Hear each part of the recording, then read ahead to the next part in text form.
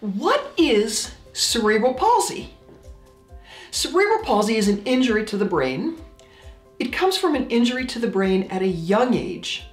Maybe an injury to the brain during pregnancy or surrounding birth or just after birth. Cerebral palsy is not just one thing. It's a group of disorders. It's a condition in the brain that affects a person's ability to move. Cerebral palsy makes control of muscles and movement more difficult. Cerebral palsy affects people differently depending on where in the brain the injury is and how severe it is. So somebody with severe cerebral palsy might not be able to walk, might not be able to talk, and might require lifelong care. Somebody with mild cerebral palsy might just have a little bit of difficulty walking. Cerebral palsy typically doesn't worsen. If you have mild cerebral palsy, it's not going to turn into severe cerebral palsy. Often I get asked, why does my child have cerebral palsy? Unfortunately, we don't always know the answer to that. There are some risk factors for cerebral palsy.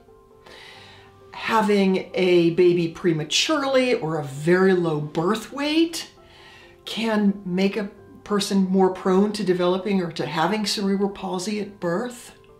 Problems with the placenta or blood clotting disorders or infections in utero are also risk factors for cerebral palsy. All people with cerebral palsy have some difficulty with moving, but there's some other associated conditions that some people might have. There might be some cognitive or thinking difficulties. A person with cerebral palsy might have seizures. They might have difficulty with vision, difficulty with speaking or communicating. They might have joint contractures or scoliosis. There are three main types of cerebral palsy: spastic, dyskinetic, and ataxic. Spastic is the most common, and that's where your muscles have spasticity, where they're stiff and they're tight. In spastic cerebral palsy, you may have what's called diplegia, and that's where your legs are more involved than your arms, and that can lead to difficulty walking. You may have hemiplegic cerebral palsy, and that's on one side of the body. Usually that comes from a stroke in utero. You might have quadriplegic cerebral palsy, and that's where all four limbs are involved. Many people with quadriplegic cerebral palsy don't walk, but some are able to walk, usually using an assisted device. Dyskinetic cerebral palsy typically consists of difficulty controlling movements in parts of the body, and the movements in dyskinetic cerebral palsy might be slow and writhing or kind of jerky. Their muscle tone might be variable. It's sometimes really tight and sometimes really loose. Ataxic cerebral palsy consists of difficulty with balance and coordination. A lot of people with cerebral palsy have different types of cerebral palsy. They have several components of each of these types of cerebral palsy. Cerebral palsy can't be cured, but there are a lot of things we can do to manage it, to help improve your symptoms and your movement, and to make life better and to make life meaningful. And now I'm going to show you a few people with different types of cerebral palsy. Cerebral palsy is a neurological condition in the brain, and actually mine is technically called spastic diplegia. And what that means is it's paralysis of part of your body or all of your body, depending on which one. Mine is the legs, my left and right legs, and the muscles spaz. So spastic, the muscle spasm, and diplegia is 2.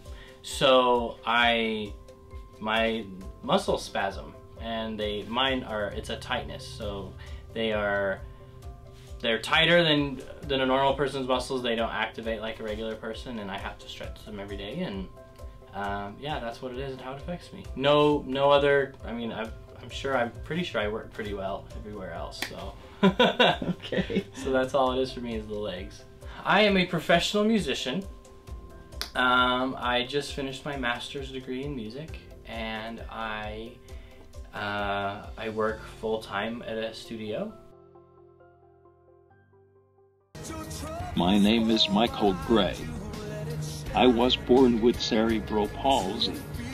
My parents dress me, feed me, and take care of all my personal needs.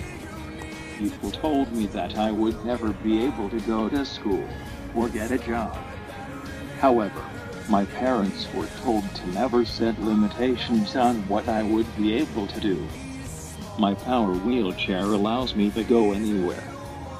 My communication board makes it possible to use the internet, control my environment, do homework, and have conversations with people. During high school, I was in the chess club, played flag football, and took hard classes, like physics and pre-calculus. I was a team manager for the boys' basketball team. I was recognized at our Heroes Assembly and elected prom king by my classmates. Daisy does love to ride her bike, and she is quite good at it. Daisy is a super strong hiker. Wow! You made it!